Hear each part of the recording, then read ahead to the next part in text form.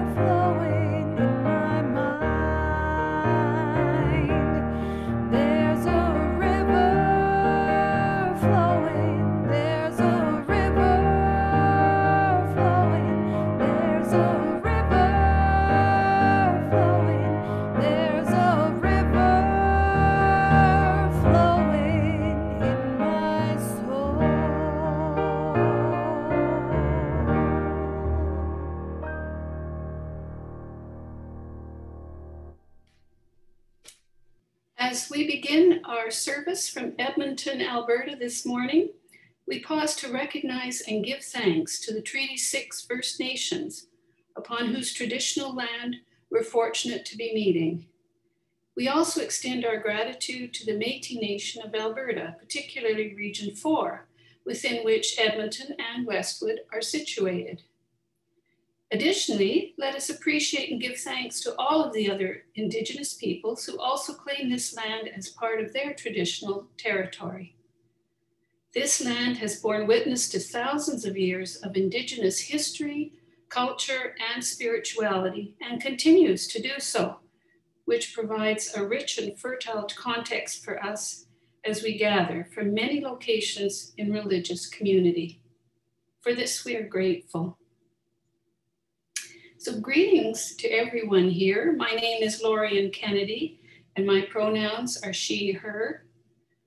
It warms my heart to see so many of you joining us this morning to celebrate Thanksgiving and turn our thoughts to creative ways to recognize this special occasion. Our speaker this morning is our own minister, Reverend Ann Barker.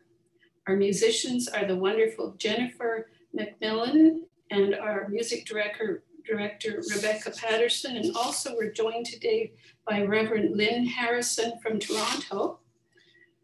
And our tech people behind the scenes, Ilara, Stefaniuk-Gaudet, and Bill Lee, are providing the tech support. And I can tell you how very thankful we are for their contributions and enthusiasm. Harvest is a lot of work. We gather in all that we have planted, and we learn what took hold and what flourished, and we're faced with what didn't take and what didn't grow. We learn what was more work than it was benefit. We become acutely aware of the ways that we need help if we are to continue. And we learn which efforts, even if the results were different from what we imagined, we learned which efforts produced the seeds that we will plant again. Maybe we'll plant them in a different spot. Maybe we'll put in fewer plants so they have more room to grow. Maybe this new crop will be our cash crop, or our spirit field, or the fuel to nourish our bodies and our hearts and our minds. Harvest is a lot of work. And Thanksgiving is a time where we not only celebrate the bounty of the produce, but also the bounty of the community, the lessons that came to fruit in our growing season. We are transitioning toward a fallow season. Where will we spend our precious energy? What will we sustain? What will we lay to rest? My name is Ann Barker. I use she, her pronouns. And for our chalice lighting words this morning, I'm going to read to us from my favorite book, Spilling the Light by the Reverend Teresa Inés Soto. So if you have a chalice and want to bring it forward now, or a candle, this is the time. Bring your broken hallelujah here. Bring the large one that is beyond repair. Bring the small one that's too soft to share. Bring your broken hallelujah here. I know that people have told you that before you can give, you have to get yourself together. They overstated the value of perfection by a lot, or they forgot. You are the gift. We all bring some broken things, songs and dreams and long lost hopes. But here together, we reach within. As a community, we begin again. And from the pieces, we will build something new. There is work that only you can do. We wait for you. We light our chalice or our candles this morning in the spirit of community and all that we harvest from being together.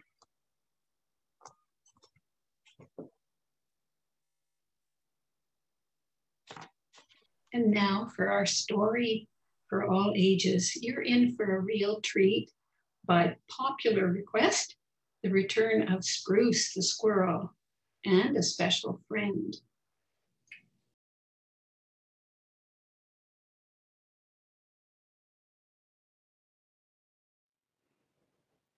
Good morning, everybody. My name is Ilara Stefaniuk-Gaudet. I use they, them pronouns, and I work with our kids and youth at Westwood. Hi, and I'm Spruce, and my pronouns are e and erm. You know, like the letter and that. Yes, and my name is Elm, and I'm from Fairyland, and my pronouns are she and her. I'm really excited to be with all of you this morning for Thanksgiving. Happy Thanksgiving, everybody. It's so good to be here. Aren't you too excited to be here for Thanksgiving? Well, I'm happy to be here, but I'm also feeling a little bit sad because I lost a couple of people that I really love this week, and that's going to make the holidays hard, even on top of all of the other hard things for the holiday season. But it's a time to be grateful. Yeah, and I am. I'm really grateful for all of the really good times that I spent with those people who I care about, but I'm still feeling sad, Spruce. Well, what about you, Elm? Are you feeling extra grateful and excited to be here at Westwood this morning? Well, I am really happy to see all of you, but I'm also feeling a little bit homesick because some of you might not know this, but at Beltane, when the veil was the thinnest between our world and the fairy world, I got stuck here until next Beltane, and I'm really happy that I'm getting to make new friends and meet new people, and I really like spending time in the garden here, so I'm grateful for those things. But it's also been a hard year, and the holidays feel really strange without my family. Yeah, it's a tough time of year for a lot of people. And I know that even though some of us are apart and we're really grateful for the things that are close to us, those hard things still sit heavily in our hearts at this time of the year, don't they, Yeah, they really do, Ilara. And it doesn't mean that I'm not grateful for all of you. I really, really am. And I'm looking forward to lots of things this year. But the holidays still feel strange. But, no, this seems very strange because the whole idea of Thanksgiving is to be thankful. It's in the word Thanksgiving, so you have to have some gratitude too. Bruce, you're right, but you gotta be a little bit compassionate because there's a lot of hard things happening at this time of year. Okay, you're right. I'm sorry, but, okay, so the last time that you were feeling homesick, you sang us a song, and it helped you feel a lot better. Do you have a favorite Thanksgiving song? Maybe that will cheer you up a little bit if you share it with us. Well, that's a good idea. I do have a song for you. I really do love singing. In fairyland, all of the fairies in the fairy tree that we live in sing all at once, and it's really beautiful. So, I do have a Thanksgiving song. Maybe you're right, Spruce. Maybe that will help me feel a little bit better. Okay, here it goes. Hem. Thank you for the beautiful trees that help to bring the rain. And thank you for this time with friends and family again. Thank you for all the food that we love to share. And thank you for everything that's in nature's care. That was really beautiful, Elm. Do you feel better now? Well, I don't know, Spruce. Thinking about my family really just made me miss my family more. Oh, dear. Well, I guess you're right, Ilara. I guess it's important that we know that at this time of year, sometimes, even though there's lots and lots of things that we're grateful for, it's also important that we hold space in our hearts for the difficult things, and that's okay too. I think Spruce is learning a lot these days, and I think we all are too, that it's really important to hold that compassionate space for all of us, especially during the holiday season when it feels like things can be rushy and extra pressured. It's important that we give ourselves the space that we need to care for each other and love each other in all of the times to come. Happy Thanksgiving, everybody. I hope that you have some gratitude in your hearts as well as the space for the hard times.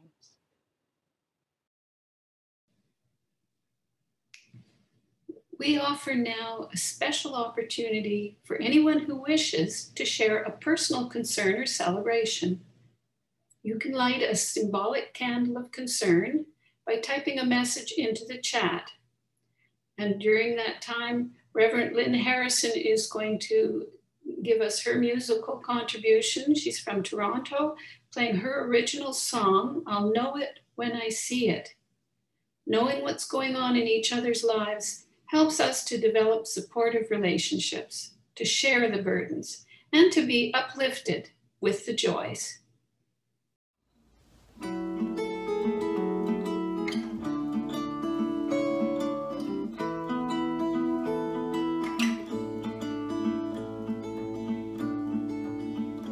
I've been searching since early morning for some worthwhile things to say. Sometimes I think I'm getting somewhere, then the sense just slips away. I still don't know how to explain it. What in the world is good and true, but I know it when I see it, and I see it in you. There's a spell that still pulls me under, I'm unable to describe. It has something to do with wonder, everything to do with life. I still don't know how to believe in something beyond this broken blue, but I know it when I see it, and I see it in you. There is something deep in the moment that can never steer you wrong.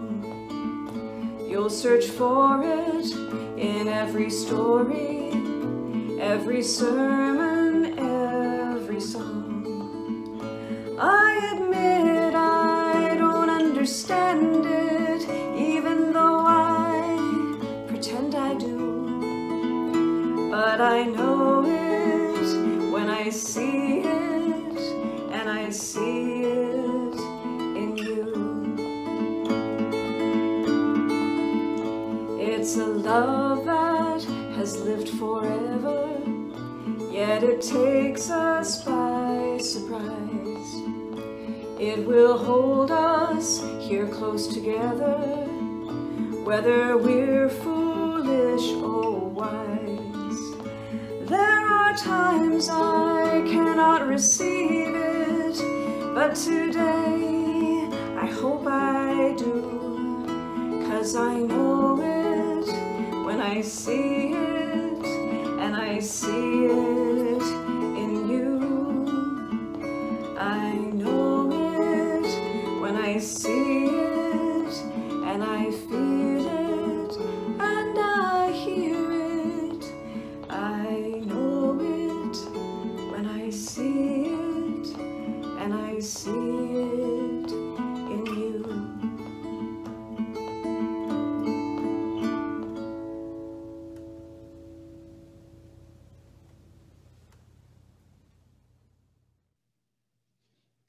Would you stay muted, but join me in speaking the words of our affirmation? May the light of these candles inspire us to use our power, to heal and not to harm, to help and not to hinder, to serve the spirit of truth in loving affection and trusting hope. Our congregation is entirely self-governed and financially supported by the voluntary generosity of our members and friends. To this end, let there be an offering to sustain the work of this beloved community.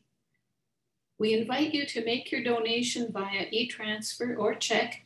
Details are available on our website, westwoodunitarian.ca. From you I receive, to you I give, together we share, and from this we live. From together I receive, to you I give, together we share, and from this we live.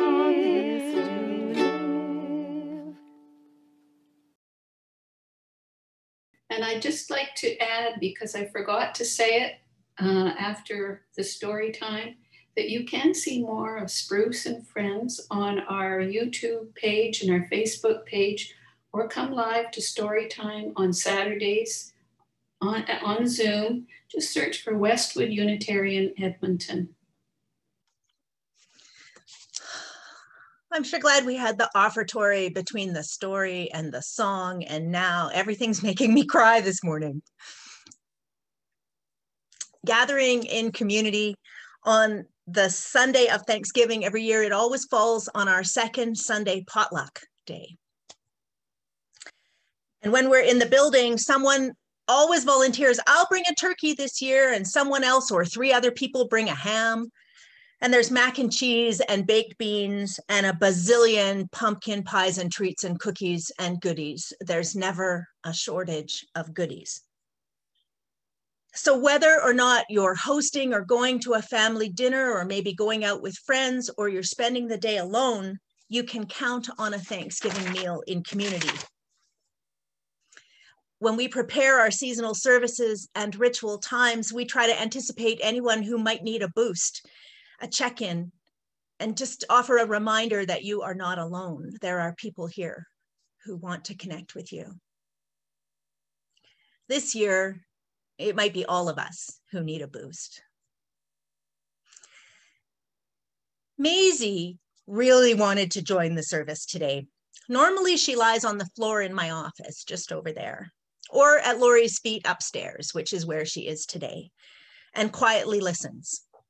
But yesterday, she just insisted she was taking after our rainbow friend Indigo. She insisted that she wanted to be a part of something, to be in on the action. Maisie sees us plan a lot of things. She sees us haul food out to the car and over to the church when it's a social gathering. She watches Laurie working in the yard and me typing away in the office. She sees every single human and cat and bird that goes past our window and immediately lets us know that they are there. But I think yesterday she started to notice how the street was different, that there was less traffic, that people weren't on their normal routine or routine routes. There was that holiday something. But what there wasn't really was the dozens of doors banging as the kids and the grandkids poured out of the cars and into the grandmas and the grandpas' houses.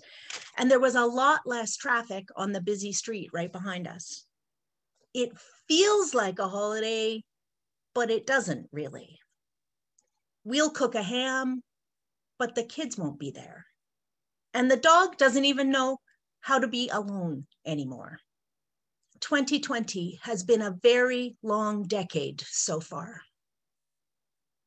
So Maisie wanted to reach out and connect using some of our new cosmic technologies. Hey everybody, this tale belongs to Maisie Barker, and she wanted to tell you some of the things she's grateful for. So let's start with the first one. Maisie, what are you grateful for? Cookies. Maisie is grateful for cookies. And another thing that Maisie is grateful for is flowers. Can you see the flowers? These ridiculous flowers are still beautiful. Look at this. Over here, there's celosia. There's these crazy daisy things that I can never remember their real name, and marigolds. I'm grateful for the joy and the curiosity and sometimes the turmoil that Maisie brings into our life, because she's beautiful and fun. She's one of the reasons I keep walking, even when it's hard to walk. And this window right behind us, that's where my office is. It's in the lower level of our house, and I look out that window right into this flower bed every day. I'm imagining that Laurie will stick, I don't know, winter gnomes or polar bears or, I don't know, maybe fake flowers stuck in the snow once the weather changes. But right now, this garden really keeps me going. Sometimes when I'm tired or I think, how come I'm doing all this work not in the same place as the people? I look out the window and I remember what's beautiful. Maisie, what else do you love? What are you grateful for besides cookies? You know what Maisie also loves? She loves when we come home and we tell her stories about good things that happened at Westwood. And I want to show you some of the good things that have been happening at Westwood. There's another bouquet of flowers that's never going to go out of season. This one is a shamrock and a bee, and they have special meaning. The shamrock represents Ireland and the bee represents Lithuania. Please, universe, don't let me get this wrong. We've got one that says Dancing Electrons Unite, and there's no name on it, but I bet some of you can guess who made this one. Oh, and now my neighbors are cutting their lawn. We've got one with awesome parakeets reminding each other and us to safely social distance. I love this one. This was the very first one that came in physically in person, and it's a beautiful mosaic that came to us on Sunday. And there's going to be a slide at the end of this, or it was at the beginning, because I don't know which way I'm going to do it because I'm still learning, that represents the very first one we got, but it hasn't come to us in person. We've only had it in a photograph.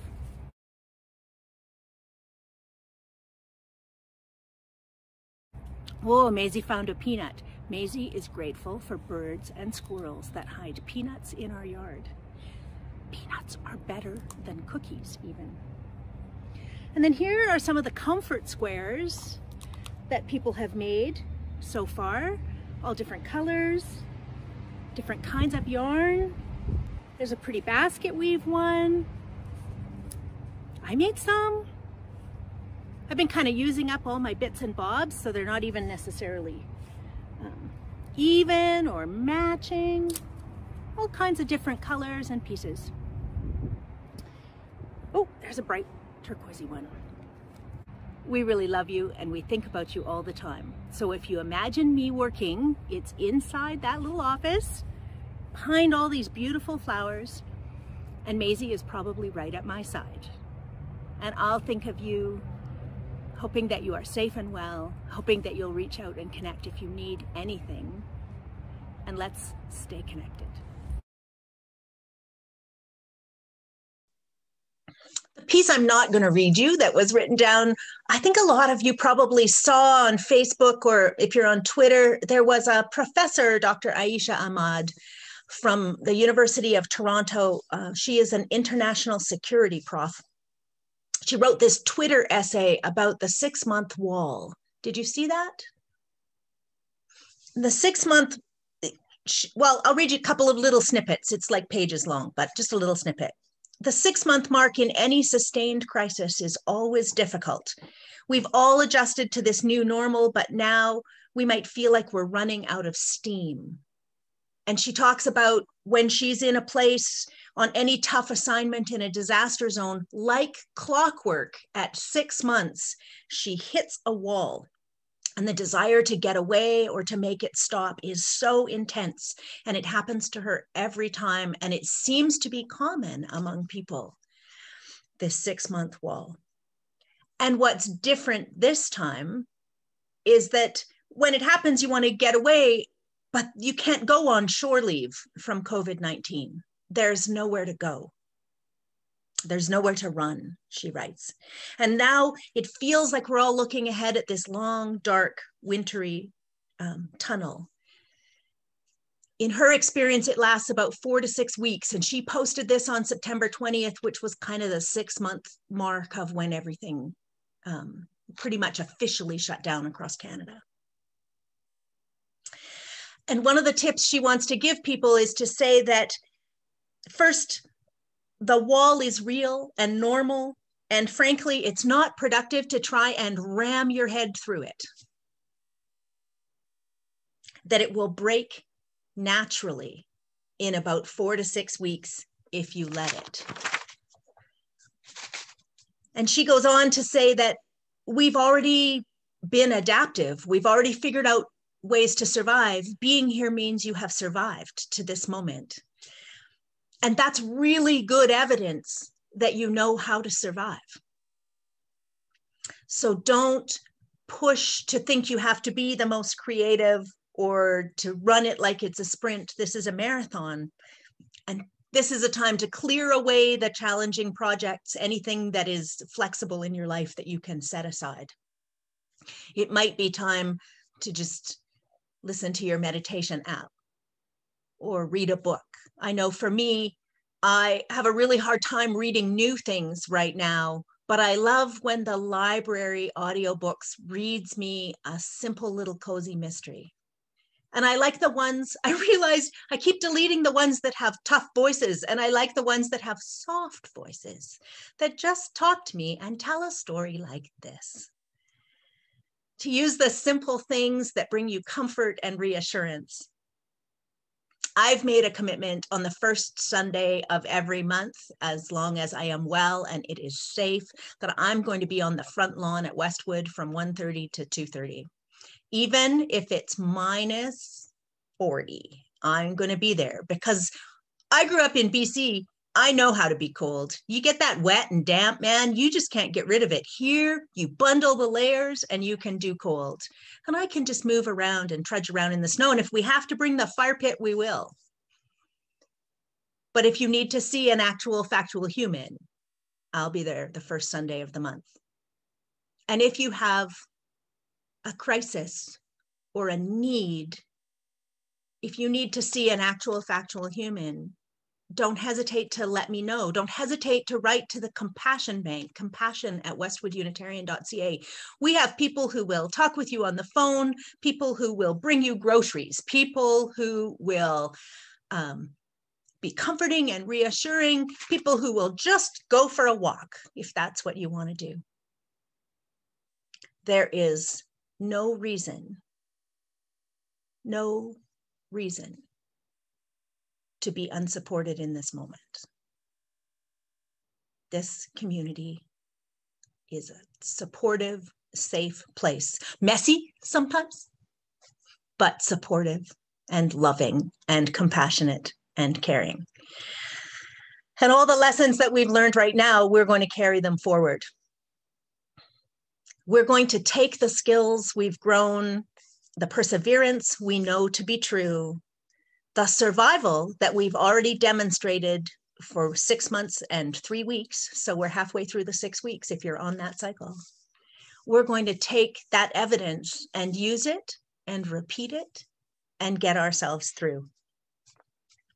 She closes by saying, take heart. We have navigated a harrowing global disaster for 6 months with resourcefulness and courage. We have already found new ways to live, love. Think about those revised weddings, man. There's been some magical love going on here. She got married in the pandemic too, just in case you got married in a pandemic and it wasn't the way you had planned it. You're not alone. We've already found new ways to live, love, and be happy under these rough circumstances. A miracle and a marvel. This is hard proof that we have what it takes to keep going. So, dear friends, do not despair of the 6-month wall. It's not permanent, nor will it define you in this period of adversity. Trust that the magic that helped you through the first phase is still there. Take a breath and a pause, and you'll be on the other end in no time. Now I'm skipping all the pages that I wrote. This is me skipping through to the end. It is so good to look at your faces. Man, I love you so much. Maisie also, but she's gone upstairs, so I can't lure her up to my camera.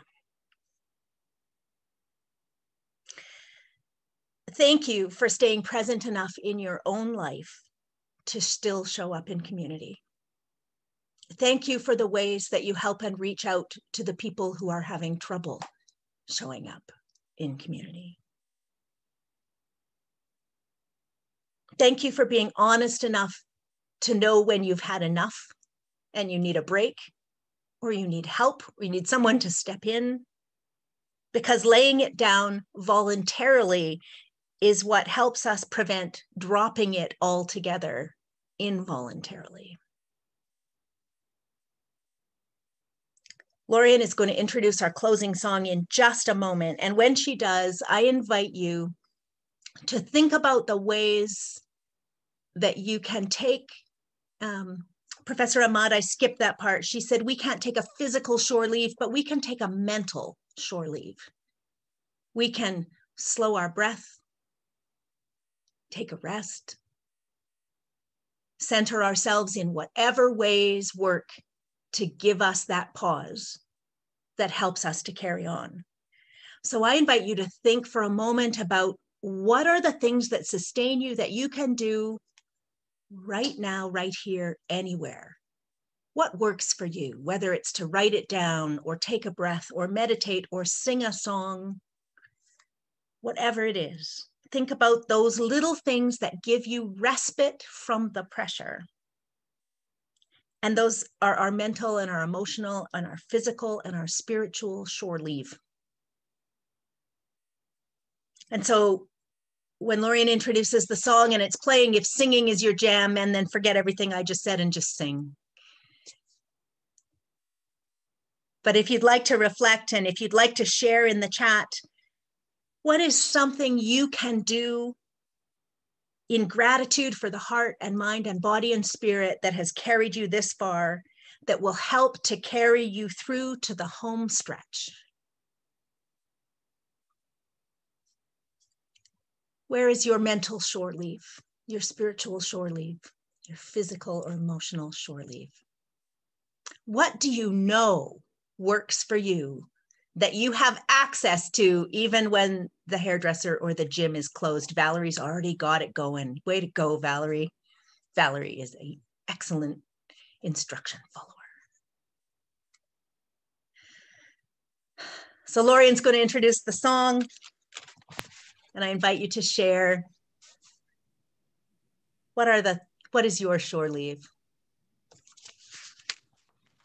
Thank you, Anne.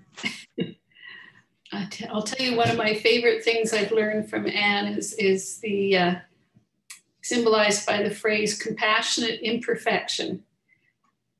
So we're going to just always plunge ahead and do things, and it's just fine if they're not perfect.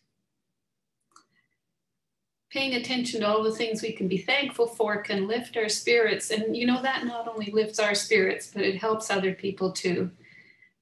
So let's think of those things, our shore leave, as we listen to Jennifer play for us, for all that is our life.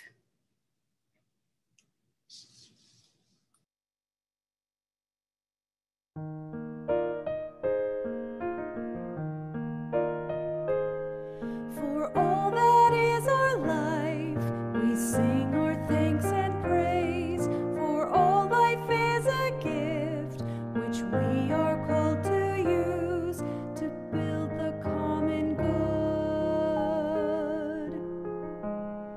and make our own days glad.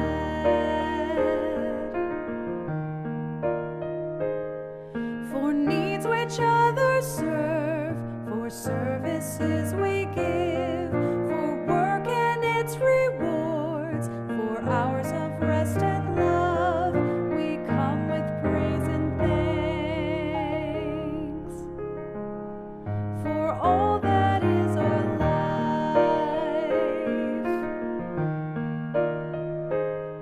for sorrow we must bear, for failures, pains, and loss, for each new thing we learn, for fearful hours that pass, we come with praise and thanks.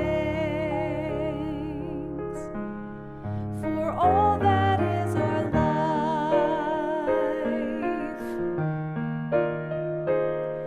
for all that is our life, we sing our thanks and praise.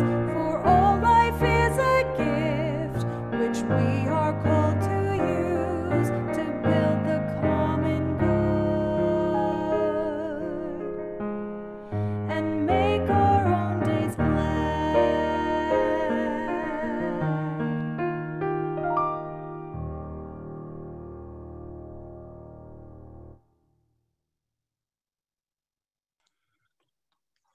Well, that was the right song for today.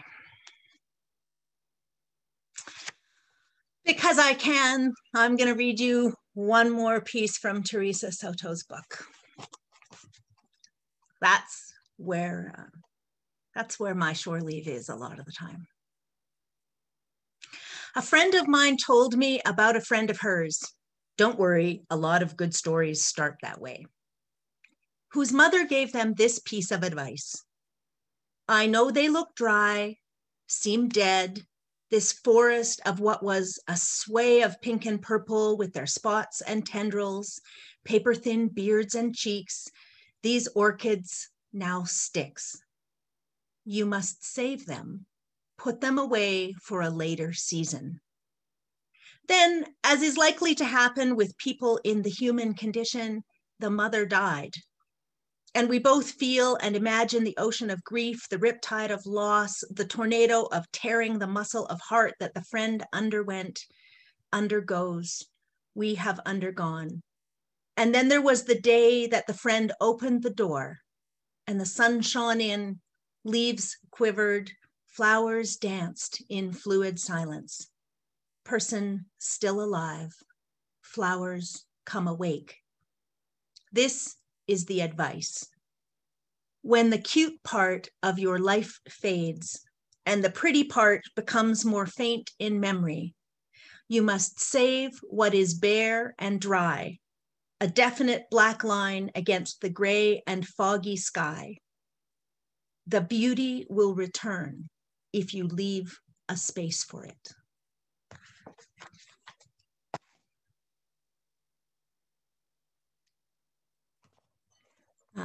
The book I just read from is called Spilling the Light, Meditations on Hope and Resilience by Teresa I. Soto. So we extinguish our chalice, our candles this morning, knowing that the light and the warmth of community stays with us, even when we blow out the flame or we push the button on the battery.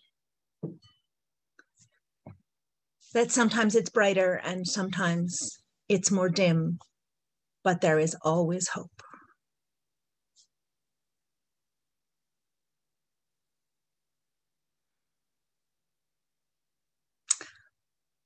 We want to let you know that we can have conversation time now, but before we do that, I want to lift up that we have a special guest speaker again next week. Nazra Adem came and spoke in our building. I think it was last year, maybe it was the year before. They are a spoken word poet and a leader in justice work for Edmonton and probably well beyond now that we have the magic of technology. Anyway, they are our guest speaker next week. And you won't want to miss it. But if you do, you can find the recording at Westwood Unitarian Edmonton on YouTube. It will come up a day or three after the service.